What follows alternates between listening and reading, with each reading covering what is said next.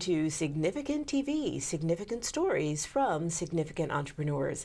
I'm your host, Fran McNeil, and joining me in the studio today is Pam Coleman with a master's in education, and she is founder of Legacy Makers Training Solutions. Pam, welcome to the show. Thank you for inviting me. I appreciate it. My pleasure, my pleasure. It's so exciting, the work that you're doing.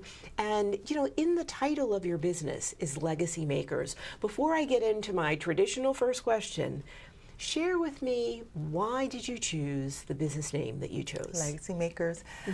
For me, what I do is a continuation of my parents' legacy. Back in 1965, these are my parents. My dad, just passed away in 2015, but William and Lilla Green started a preschool for me, and back at that time, there weren't many opportunities for people to have a high-quality preschool. So they started one for me with 2 staff and 17 students, and eventually grew to one of the largest preschools of its type in the country. And so when that school closed, I worked there for a number of years. I kind of thought, how can I extend what my parents did? I don't want to start a school, but I want to continue providing nurturing for children, supporting parents and families. And my husband came up with the name Legacy Makers, and so here we are. That's terrific. Now, you said a school, largest school of its kind. Yes. Be more specific. I know the backstory, but our listening audience might not. Yes. At that time, actually, in 1965, there were some very high-quality preschools, but unfortunately, my parents weren't able to get me in because of racism. So they wanted to start a school that was open to everyone, but it turns out that it served predominantly African-American students. So at one time it had about 800 students from nursery through 8th grade, and so thousands of students went through the doors of Ivy Leaf School over the 43 years of its existence. And one of the premises is that when you begin to have high expectations for students, you're able to produce leaders, and that's what it's done. So there are judges, there are doctors, there are, so many people now who are in their 30s, 40s, and 50s who are doing extremely well. And I, again, wanted to continue that legacy. Wow. So that is a powerful story. Yes. So for you, your business is a continuation of a legacy. But tell me, what was the significant moment that sort of made you decide or helped you decide that business was for you? I've always been an entrepreneur, and I watched my parents in entrepreneurship. I married an entrepreneur, so we have multiple businesses. We have a network marketing business. We also have a property management business. But this is near and dear to my heart. I'm a college professor, and I also do trainings. But I said, why not combine all the things that I love and start a business for myself? I'm doing it for other people. And so one of the first things that I thought about is, I don't want to do this just for me. I want to involve other educators. So I have a team of about 5 ladies right now. One of them is actually one of my students from Eastern University. I just have some amazing people on my team, and together we're writing some of the trainings, and we're actually going out to conduct the trainings. And so not only will we train like a one-time event, but also 2 of us are certified to coach, meaning that we can go back into the schools and provide ongoing support, because that's very important. We don't want it to be just one and done. Right. So the model would be to train, to coach, and do some other training so we can see significant change in the preschools. Well, I love that word, significant, yes. So I'm glad that you integrated that into your description. So let's back up a moment, and I'd love for you to share, now that you've given us the background, the name of your business and the core purpose. Who do you serve? Why do you serve them? Why do people choose you? The core purpose is to support the adults who are training and working with our children. So that means the parents, that means teachers, that means directors. And also, one thing that's very, very important to me, there are so many people who have children with special needs. That's near and dear to my heart, because after I left Ivy Leaf, I worked for about 15 years in early intervention. So I gave direct service to those children. I also worked with their parents, and then later on, I wasn't working with them directly, but I was a case manager, helping with assessments, coordinating teams of assessors, making sure that they got the services they need. And so that's something I'm very passionate about. So even though it may seem like that's not a connection, it is. That's one of the third layers of our company, that if there are people who need advocacy for their children, or there might even be preschools that need some support that they're not getting from outside sources, that's one of the things that we're going to offer.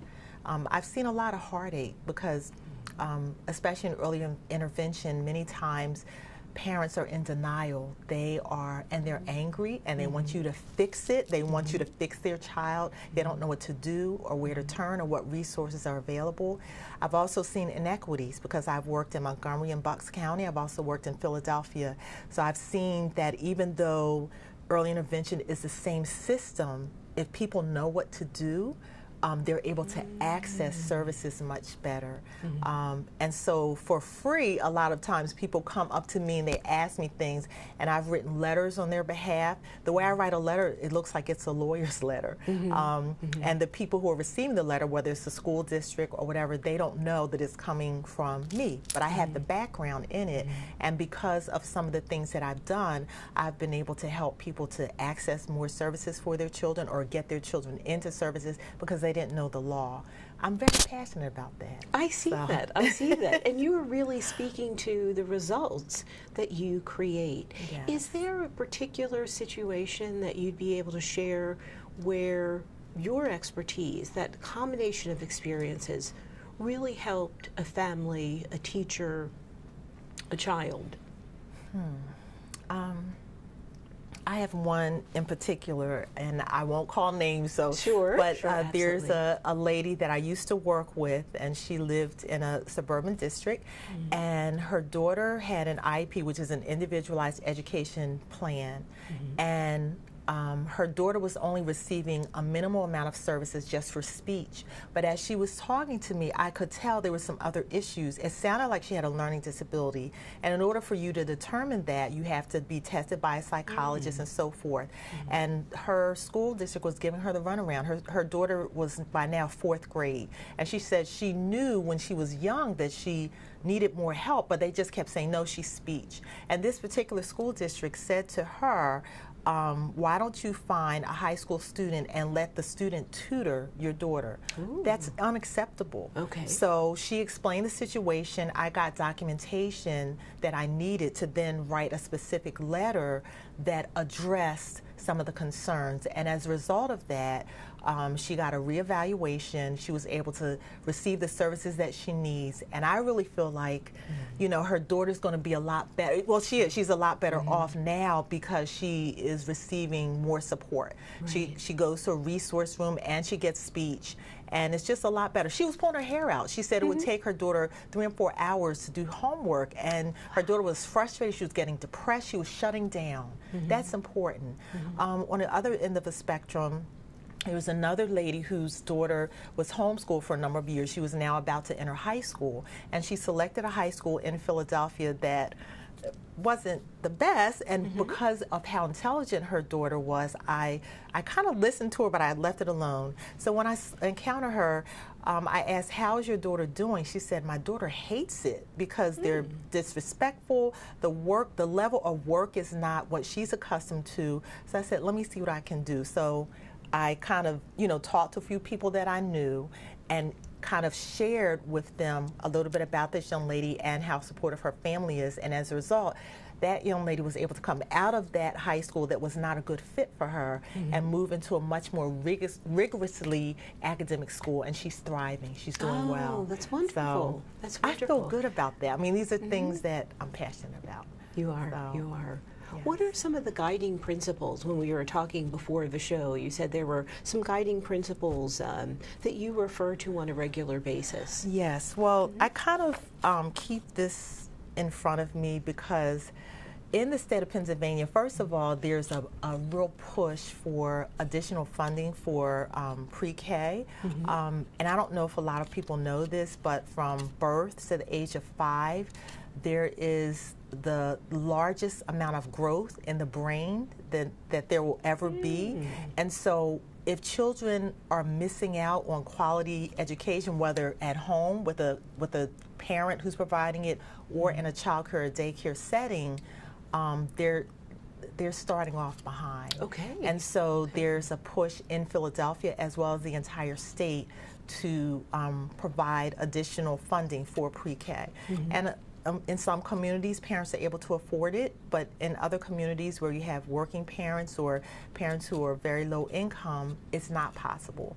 And you know, this little card just kind of talks about some of the statistics, and I'll take one, for example. 40 years of research shows that children receiving high-quality early education are more likely to do better in school, but also more likely to graduate from high school, attend college or job training, and have higher earnings. So the investment that we make in young children and in families on the front end saves so much money and heartache on the back end.